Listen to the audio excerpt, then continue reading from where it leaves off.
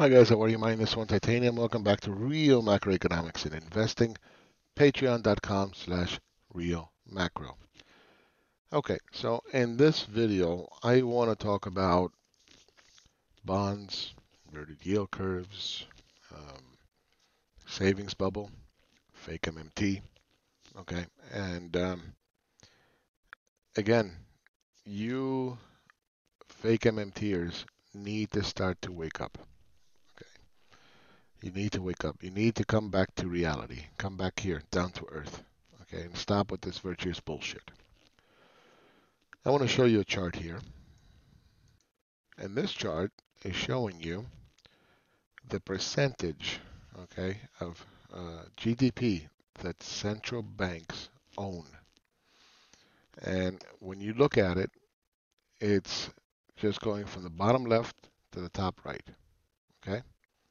35% of global GDP, okay, or of their countries, the G4 GDP, is owned by central banks, okay? What was QE? QE exchanged cash for a bond. It was an asset swap. Okay, that's all it was, an asset swap.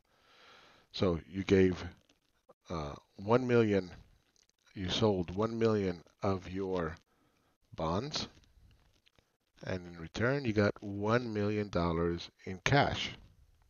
All right, there's no net printing that went on. No net printing. This is very important for you gold bug Austrian crazies. Okay. For you MMT tards. In an MMT world, and in an MMT world, and an M no, no, no, no. Forget about the MMT world. In an MMT world, things would be even more disastrous. Okay? Why is it disastrous? I'll explain it to you. So, they've converted 35% of their GDP into cash. Okay? Reserves, whatever you want. Highly liquid. They changed forms. They went from bonds and they became highly liquid. Just changing the form has really changed everything the way we see things today. Now remember, economic theories, whether it be Austrian economic bullshit or MMT, we can print, have everything free. Theories, all these things in economics, they're partially right, okay, and they mix facts with fiction. That's what they do. So while Austrians were telling you, oh, hyperinflation is coming because of QE, wrong, okay? And then MMT says, oh, in an MMT world, we can just get rid of bonds and we can just pay for everything and, you know, we can have all these free things, okay? Those are fantasies. That's not reality, okay? Um, so let me show you something. Before the great financial crisis, right in here, okay? This is what the bond market looked like, going nice sideways, okay? Then came QE, okay? And here's what happened in QE, right? We got asset price inflation. All right, now I'm going to change up the chart a little bit. And I'm going to put the S&P 500, okay? And look what it's doing. Bottom left, top right, okay? Where's the inflation? Well, there's no inflation, yeah. There's no inflation, yeah. Where is inflation? Show me. Can you see it? It's right in front of you. This is where all the inflation is taking place. And that's why I said, you know, you may like Milton, not like Milton Friedman, doesn't matter to me. Okay? What he said is correct. Inflation is always and everywhere a monetary phenomenon, right?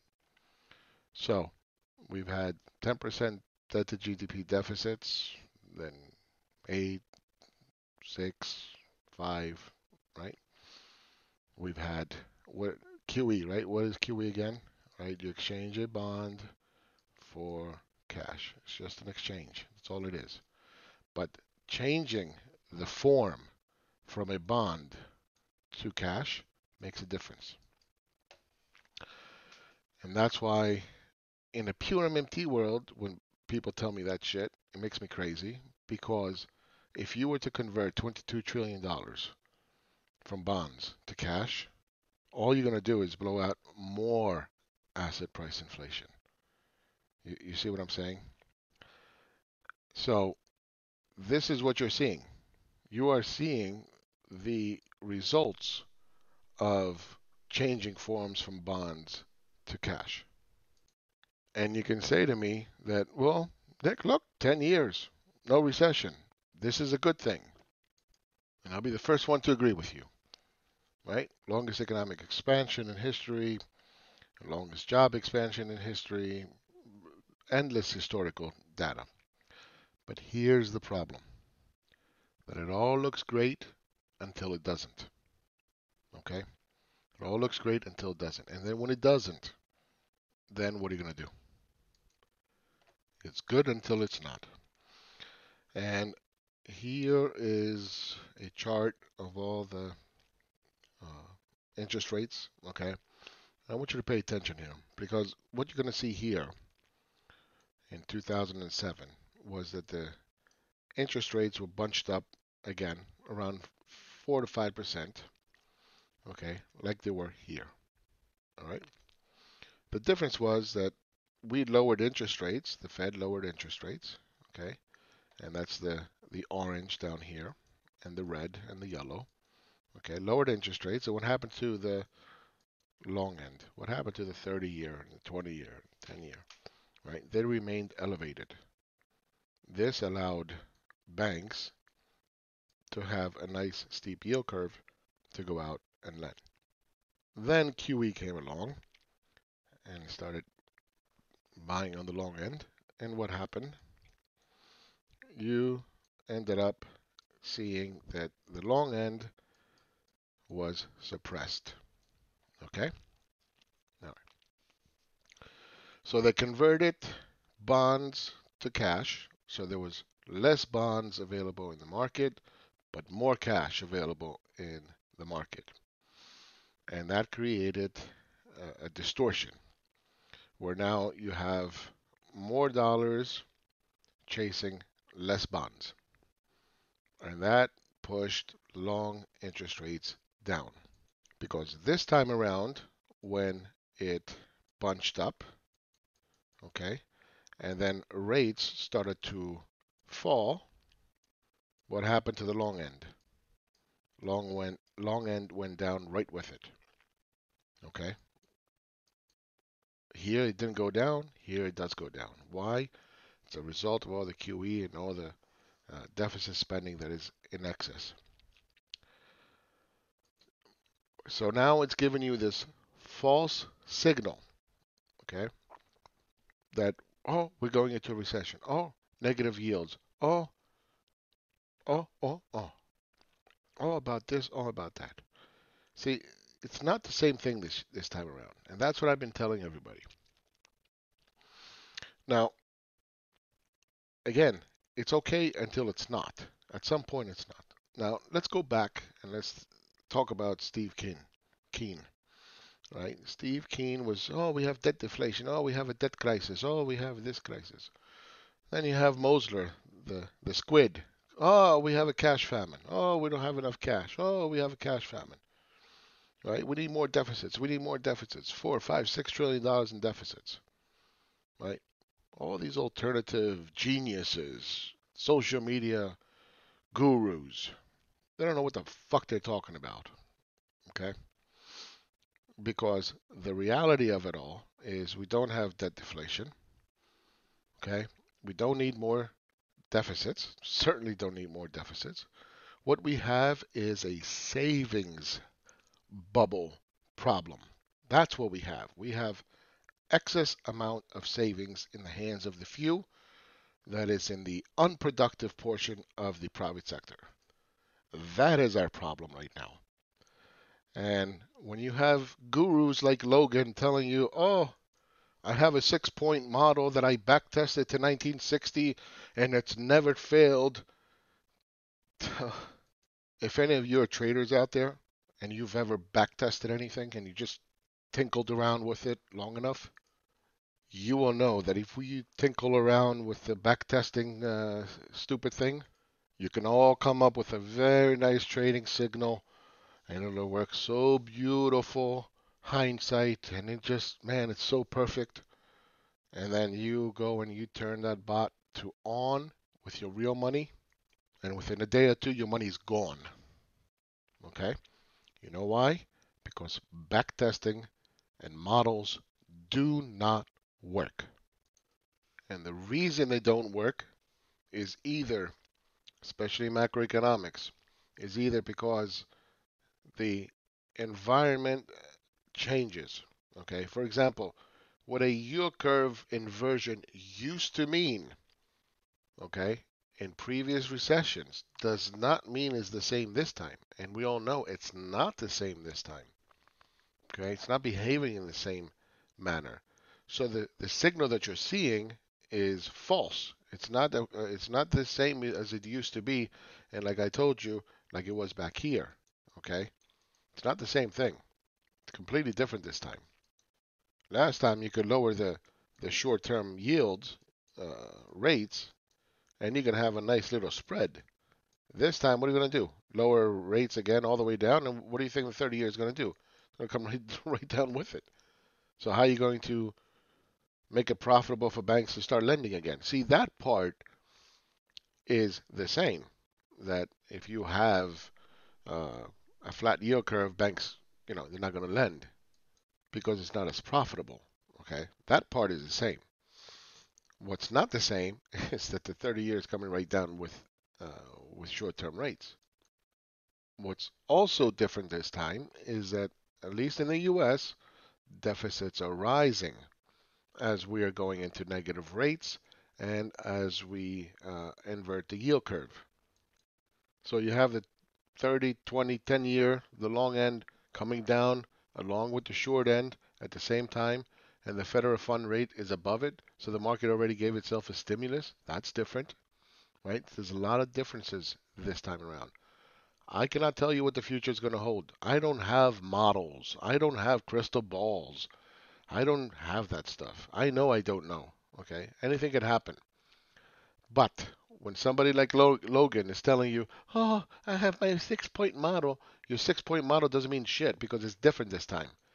What used to show over here an inverted yield curve and the rate stayed high is not what's happening this time around. So that's garbage. Second indicator that he has, oh, I have the leading indicator. That's still a positive. No, in 2007 and 2008, the leading indicator did not have credit in it. It wasn't built in. So the leading indicator never showed a recession in 2007, 2008. Okay? They have since adjusted it, and now it looks like, oh, wow, look, the leading indicator shows perfectly. Yeah, well, look at that. It showed a recession. Yeah, this is true. No, this is hindsight. This is because they redid all the calculations, and it looks like that. Before 2007, 2008, leading indicator wasn't telling you shit. Now, this is not about Logan, okay? The point is his 6 point model.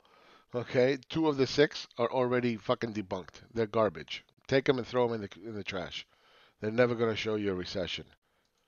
Anybody that's telling you they got models, they're bullshitting you. They're just telling you, oh, I have a crystal ball, and only I know how to interpret it, and it's I'm geeky. I'm a Wall Street insider, a monetary insider, Warren Mosler. I have Minsky, Steve Keen, right? They all have these fucking magical things that everybody's like, wow, he's got Minsky. Oh, look what Minsky's showing. Oh, Mosler, yeah, he's a monetary insider. He had a bank. He knows what he's talking about.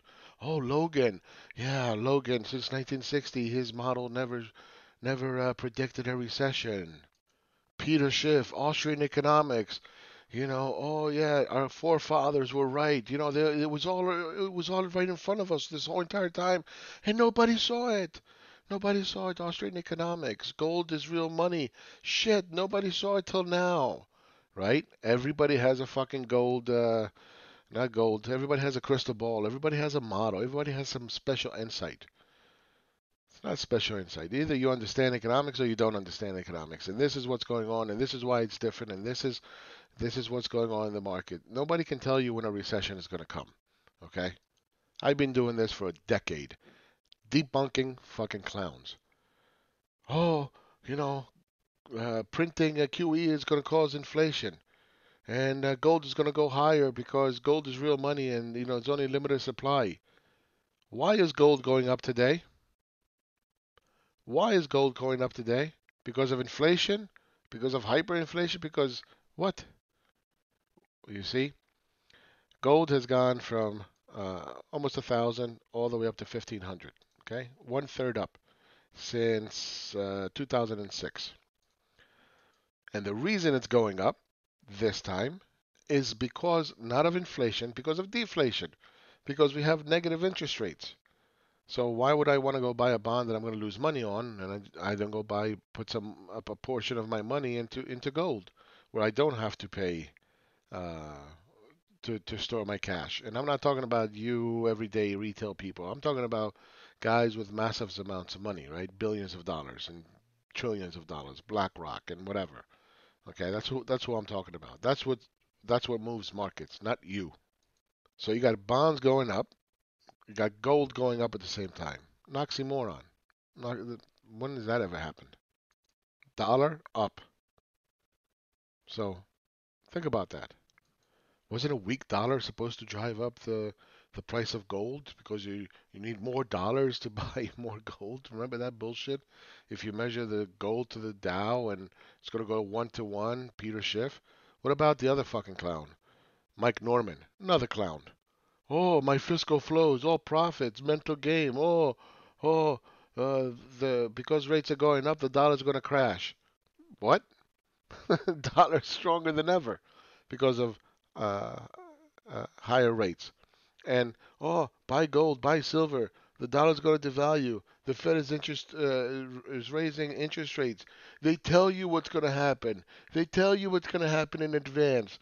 This is the mother of all shorts. Go out, buy gold, buy silver. And what happened? When rates started to fall, gold started to go up. The dollar has gained strength since they started to raise rate. Not lost. Here it is. Traded weighted US dollar. What happened? Whoop. Straight up. Straight up. You think Mike Norman was right with his crystal ball and his fiscal flows? Keene, Mosler, Logan. So we have a savings bubble that's causing an everything rally, right? Gold is up, dollars up, bonds are up, stocks are up. And you have this retard over here, Mike Warren Mosler, the squid. He's a squid because he just sprays fucking ink in people's eyes. And he's sitting here telling you, oh, we don't have enough fucking money. We have a cash famine. Cash famine. Really? Do you know what it takes to push the US bond market so high that rates are going towards negative? That the 10-year now is what, 146? Do you do you know how much money you have to have? Not you, any one individual. How much money has to be available in order to push rates so low? You have 16, 17 trillion dollars in negative interest rates, 30 trillion that's not even matching the inflation of their economies out of 55 trillion, and we have a cash famine. What the fuck are you talking about, man? You see, these people, they're con artists. That's what they do. They con people. They just come out, start saying, man, man, man, man, free this, free that, all mental game. I can take anything and make money out of it. Any system. There's no system fairy. I have Minsky in my model, my 6-point model, back testing, and all this bullshit. And they're all full of shit. You know what happened to the 10-year? I'm sorry, the 30-year? See the 30-year right here? 193. That's fucking insane. Okay? The only way this can happen is what I've been telling you for years. We have a savings bubble. We have a savings problem. Not a debt deflation, not a debt problem. We have a savings problem. And if you listen to MMT tards that want to increase the amount of fucking dollars in the world, you're going to have even bigger problems, bigger distortions. With we don't know what's going to happen as a result of that. Okay, I don't pretend to know. Okay, I have no clue. I don't have a magic crystal ball and models and whatever the fuck, right? I tell you how it is. I tell you what reality is. And if I was not right about the savings bubble, we would never, ever, ever have everything rally. Gold up, bonds up, dollar up, stocks up, housing up, negative interest rates, right? Inverted yield curves. This is, you know, I don't know how much clearer I can make it to you, for you guys. Well, I don't like the way you make fun of these people. You don't like the way I'm making fun of these people who are fucking scam-arting you? Really? You got fucking, you're a lunatic. There's something wrong with you. Okay? There's something wrong with you. If you think that, you're mental. You got some mental problems up there. So that's it for this video. If you guys really want to understand real macroeconomics, like I've been telling you for a long time, you need to come down to patreon.com/real macro. Real macro. And I can mentor you, okay? But if you're gonna come in there waiting, oh, give me the trade, give me the trade. No, no, no, no. I don't do that. I don't do such things, okay? This is not, oh, you're gonna become rich and you're gonna quit your day job and you're gonna go out and buy a Gulfstream 650 and have yachts and women sucking your dick while you eating uh, grapes and sipping on wine. That's not what this is about. I've never been about that stuff. Okay, this is real macroeconomics, and you take that information and you go out and you learn how to invest with that information. So that's it. Take care of yourselves. Stay away from these fucking social media alternative macroeconomic retards.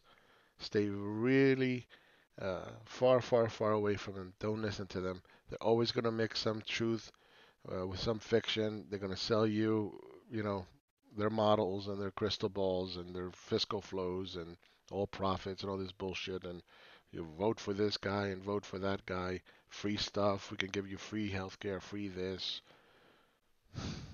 Fucking idiots. That's it, guys. Take care of yourselves. Bye bye.